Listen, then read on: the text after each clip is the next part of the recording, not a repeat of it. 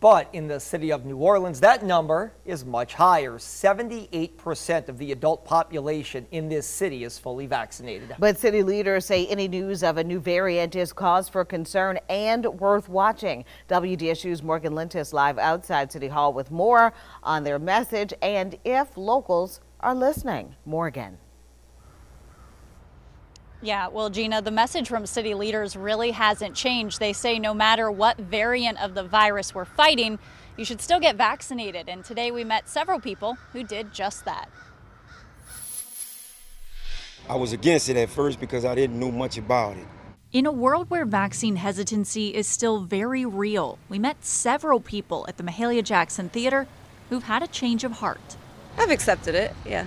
I've obviously come to terms with it. If I haven't, I wouldn't be here. Chelsea Lampton says her boyfriend's family finally convinced her to get the shot. She had COVID in August and says it was horrible. Horrible. I care about it and I want to be safe. Also, I care about the younger generation. For some reason, they think it's a hoax and they think the government's trying to make you do something. Lawrence May, her boyfriend's father, is also concerned about the Omicron variant. To me, you should be worried, especially if I'm blessed that I don't take no medicine.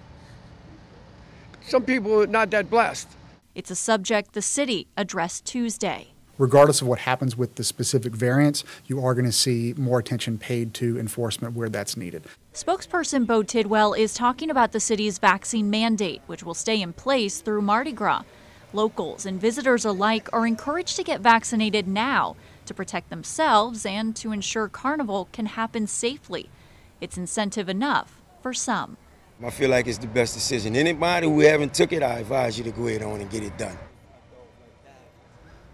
Now, some cities like New York are encouraging residents to go ahead and put their masks back on while they're indoors after news of that new variant broke. I asked the city today if they encourage people to do the same.